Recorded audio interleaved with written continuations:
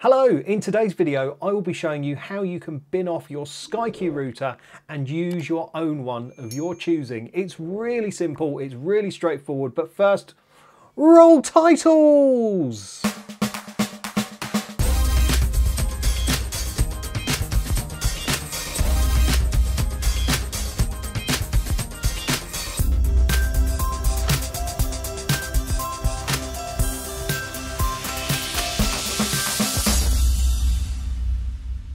Hello, I'm Kit from kitpates.tv, and if you're a SkyQ user, you might have a SkyQ router, and they're all right. They do the job, but there are better routers out there. So I've got one, and this is it. This is the TP-Link AC2100, and it serves as a replacement to the SkyQ router.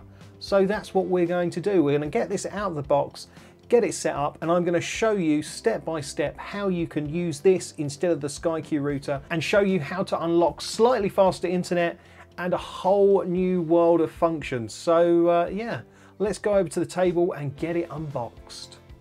Now, it's important that if you are looking at replacing your router, you have to get a modem router.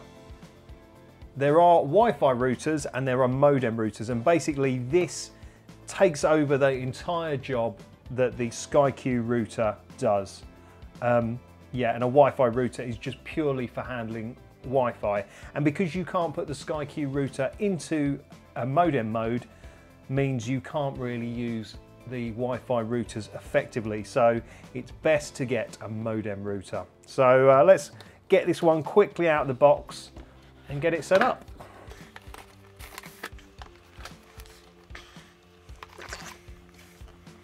So what do we have in here? I've just got some standard information sheets.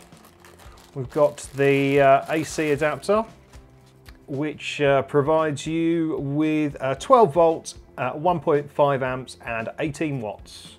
So pretty standard 12 volt connector there. Okay, so we have got a filter there.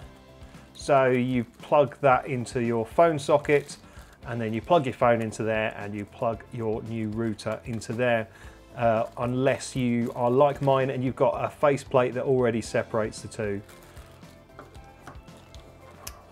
And then we have got the router cable. Pretty standard stuff. Doesn't look like a particularly long one. I'd say that's probably about a meter. Let's double check. Yeah, that's tiny, teeny tiny. I would say, yeah, that's about a meter. So that might do for your installation. It's not going to do for mine because there's at least 2 meters between the phone socket and where the router goes.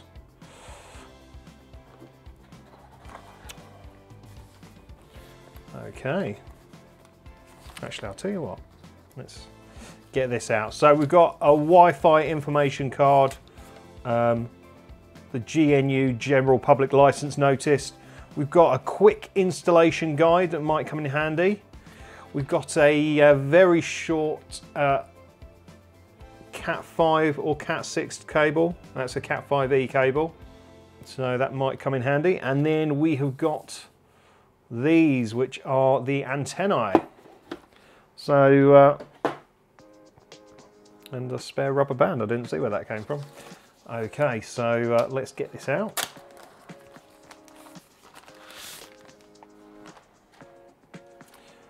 Okay, here it is. I mean, you know, looks nice. Let's peel this off. Oh, not a nice clean peel, unfortunately. There we go. So it's got some mounting slots there, so you can mount it up like that. And what we got on the back, so we've got 3 antennae connections. We have got the DSL/VDSL connection, and we have got 4 gigabyte LAN sockets. We've got the power connector, and we've got the reset. And then, yeah, on the side here, we've got a USB port. we've got a WLAN button, a WPS button, and the power button. And I believe you can put a 3G or 4G dongle into here and have a fallback onto a 3G or 4G network, which is quite handy. Might look at possibility of that. So yeah, we'll get the antennae out. Did see quite a few reviews of this mentioning that the antennae were quite flimsy, but doesn't seem to be the case. Oh. There we go, they can just fold up like that. So yeah, it's quite a nice, neat looking unit. I mean, obviously it looks different to the SkyQ router that it's going to replace, but that's not necessarily a bad thing. Although this does look like a fingerprint magnet already. So I guess the next job is to get it plugged in and get it set up. So let's go and do that.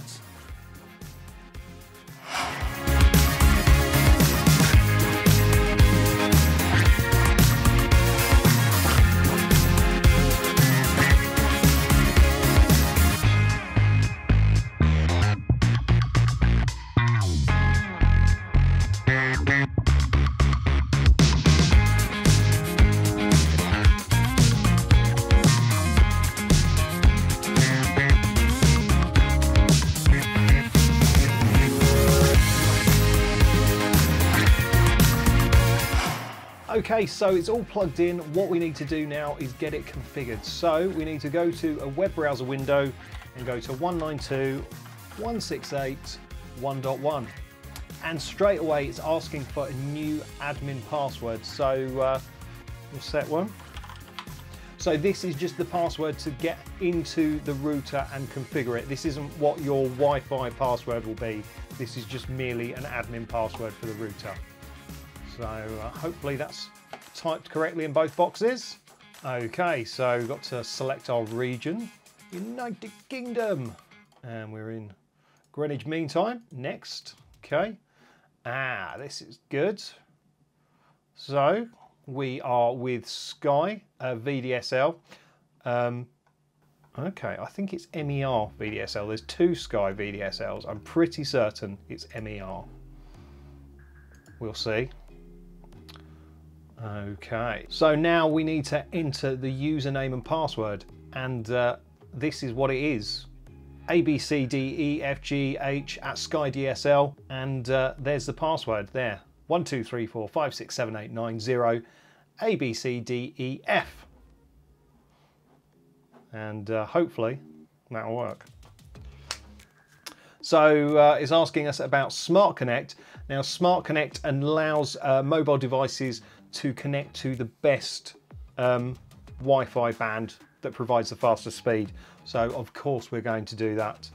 And there are the default network IDs, but we're going to change those. So I don't really want you seeing all my details, so I'm just going to blur it out. So it's going to do a connection test, and I'm using a wired connection at the moment. The wire is going from the router straight into this computer. So we'll just do next. Let's see if it works. So we're just testing the internet connection. Boom! We're connected to the internet. That was really straightforward. Got our IP address, all looks good. Perfect, okay. And then we'll just click finish. Excellent. So we're connected to the internet, and yeah, it's found everything. What I am going to do is change the IP address of the router, because it is by standard 192.168.1.1, but I like it 0.1. I know, I'm weird. So let's see if we can find how to do that. Oh, this is interesting. See, it's showing that the maximum upload rate is 9 meg, and the maximum the downstream can go is 65, but Sky have got it limited to just under 40, which is very interesting. Right, okay, so let's see if we can change this IP address. There we go, LAN settings. Okay, so we'll just swap that over to 0.1 and we'll, okay, done it automatically. So yeah, we'll save it and we'll reboot now. Now, something that's really handy about this is the ability to add a guest network. So I think I'm going to set one of those up. Now, a guest network is something that you could give essentially guests to your house so they can log in and use the internet but not have full access to everything. And I think I'm going to set one up just to use when I'm filming videos, so it doesn't matter if you see the network name and the SSID when I log in. Now, in theory, because I've used the same network names as before, everything should just work as normal. So everything should be able to connect to the internet as before, and I won't have to re-enter the same details, although some devices might need it. So it's really quite straightforward to set up a different router and use Sky Fibre with it. You know, it's been pretty straightforward, I think you'll agree. Right, because we have reset the router and its IP address, the default gateway has changed.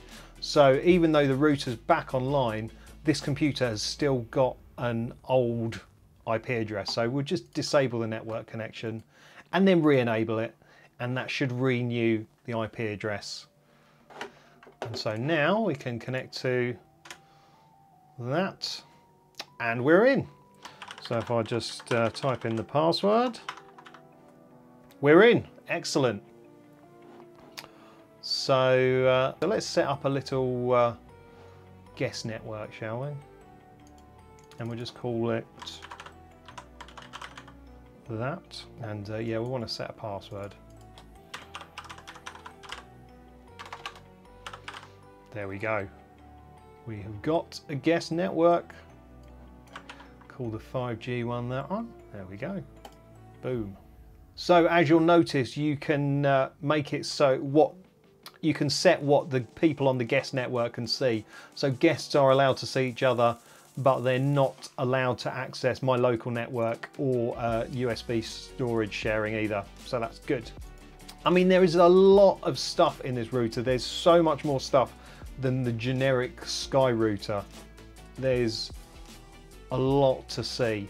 It's just working. It's that simple.